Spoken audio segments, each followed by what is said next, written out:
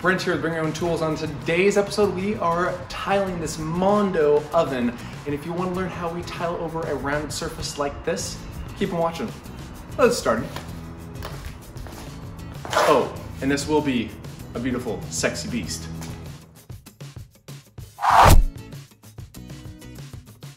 Now this large behemoth is actually manufactured by Woodstone, which is one of the largest pizza oven fabricators in the entire world. Now they obviously specialize in large-scale commercial grade ovens, but they do provide plenty of options for residential use as well.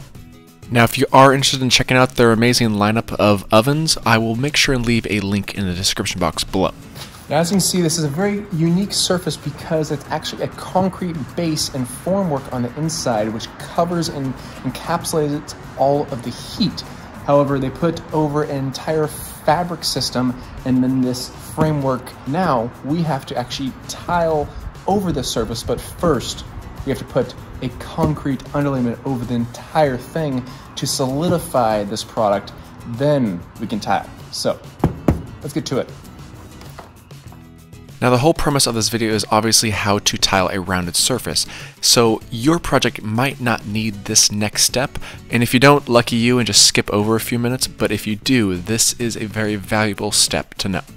Now we are specifically encapsulating this mesh fencing with mortar mix. Now this specific mortar mix is from Rapid Set because it sets within 15 minutes, and that is a true statement because this stuff hardens extremely quickly and you can actually feel the heat coming off of the product as you're applying it there because it's curing so quickly. So just note to self and know that if you do need a little extra working time, you can always get some by adding a bit more water to the mix.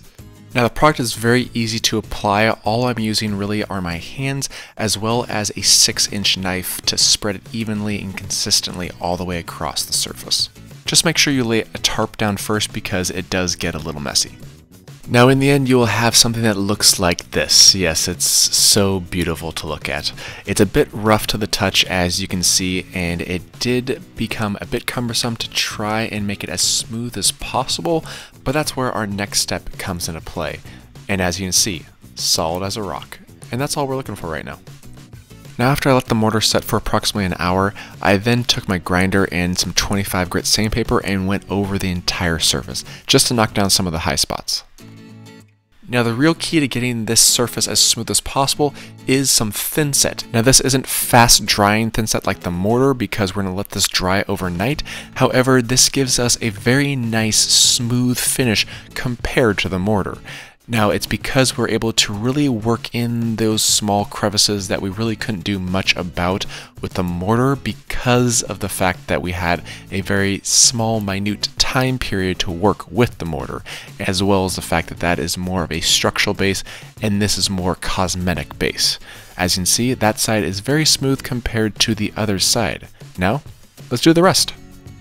Now as we did with the mortar, the only tool that we use for this entire surface is a 6-inch knife. Worked out perfectly and you're able to incorporate and encapsulate this whole oven very easily with just a 6-inch knife.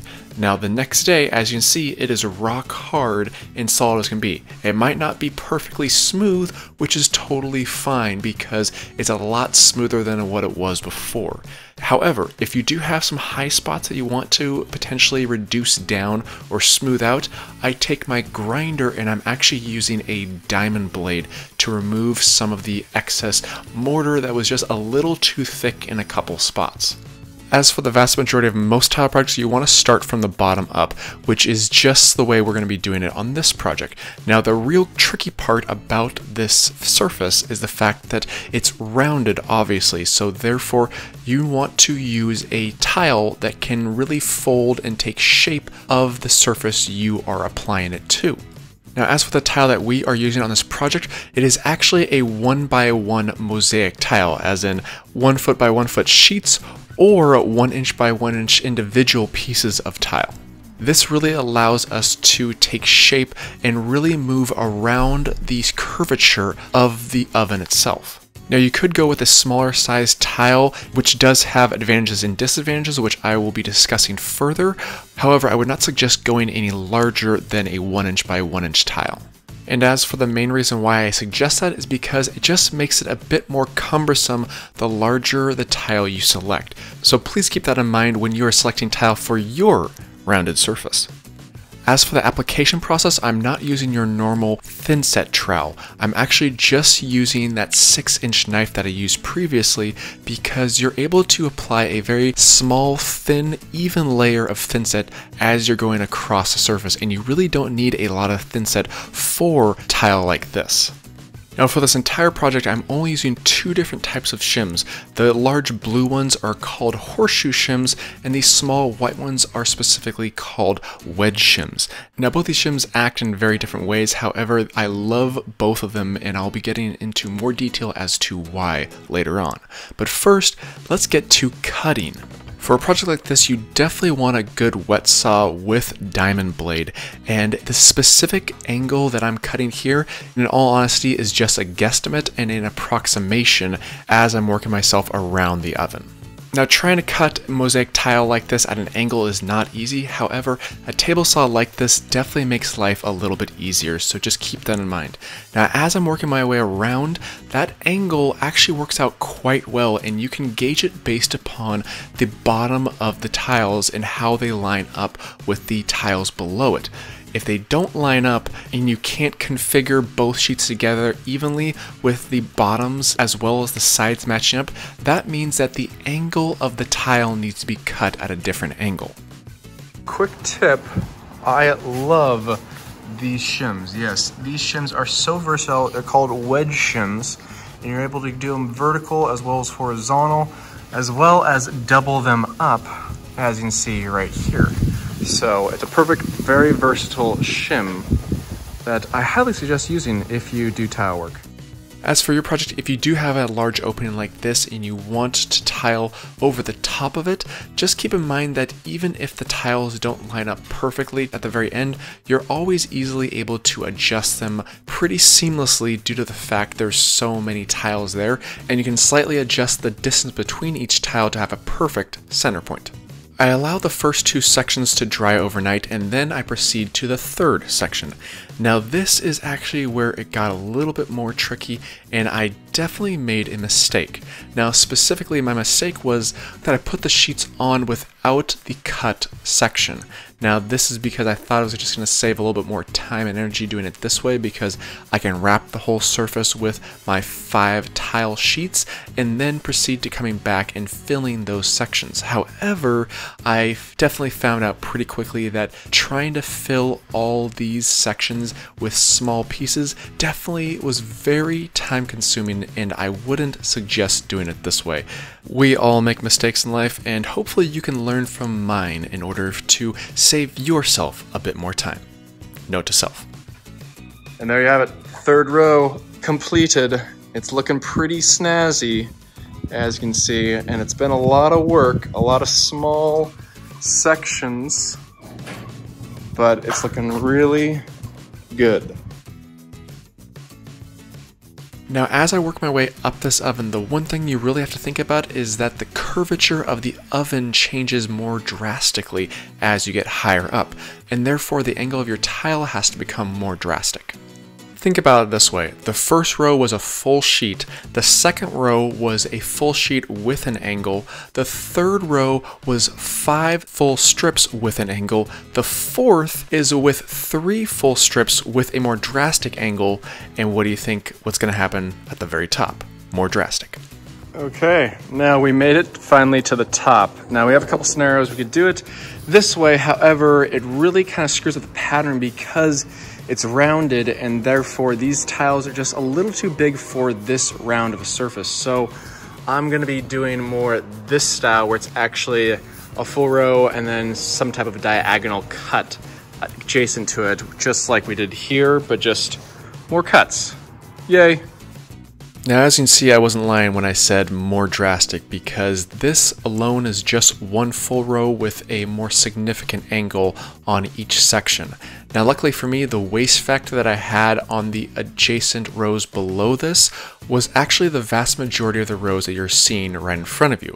Now, I did have to make a few cuts, especially as I was getting towards the tail end, but the nice thing about this is the fact that all those angles you see there are the same exact angles that I cut, just turned around.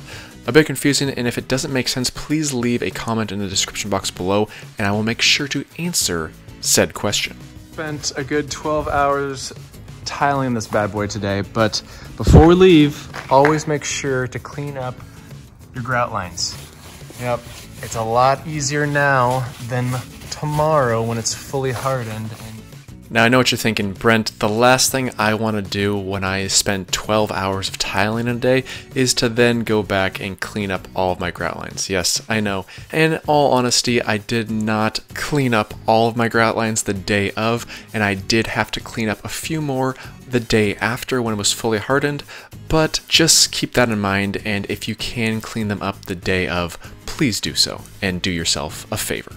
Now we are fully cleaned up now, and as you can see, there might be some areas in which you still see thin set, but they are behind the tile, at least where the grout is going to be, so you don't have to worry about seeing them. Now, let's get to grout.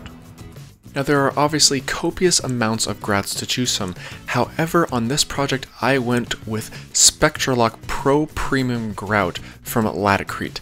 Now, specifically with this product, it is a two-part epoxy type grout, which means it's basically going to give you extreme durability, especially when we're talking about exterior use. We have exterior use, we have sun, we have rain, we even have extreme heat because it's on an oven. Now, it's not that extreme just due to the fact that the oven itself does not actually get hot except for right around the mouth of the oven itself, but I'm looking for an extremely durable grout to last for years with all these factors into play, and that's why I chose this grout.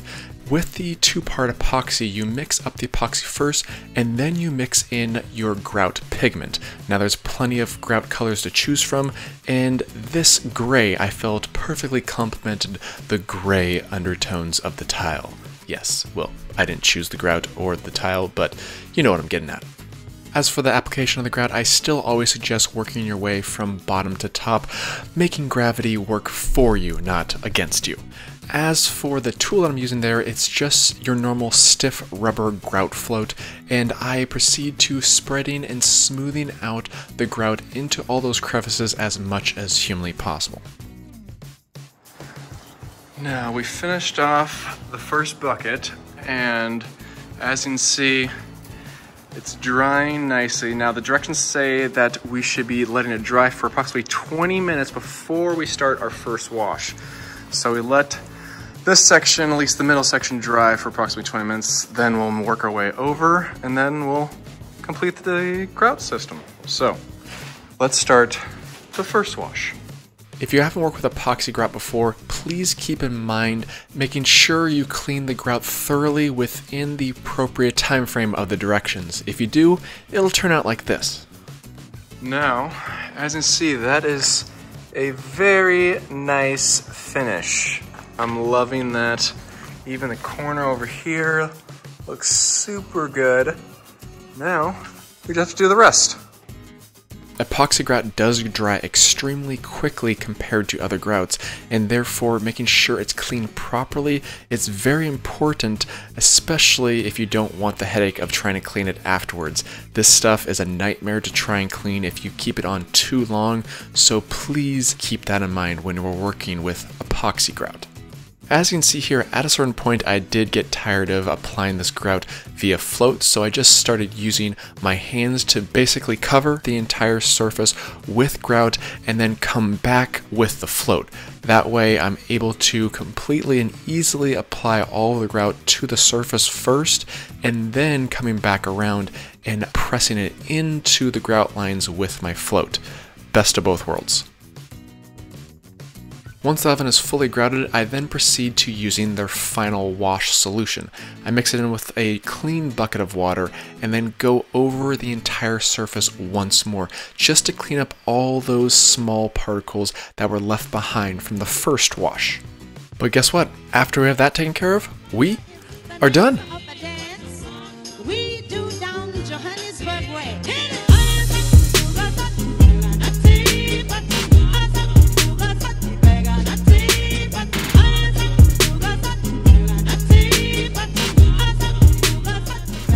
Life always presents challenges, and this was a unique challenge because trying to tile a rounded surface like this was definitely a bit cumbersome. But guess what? I absolutely loved being a part of it, and the fact of the matter, I feel extremely lucky and proud to be a part of this project because of where this oven is located.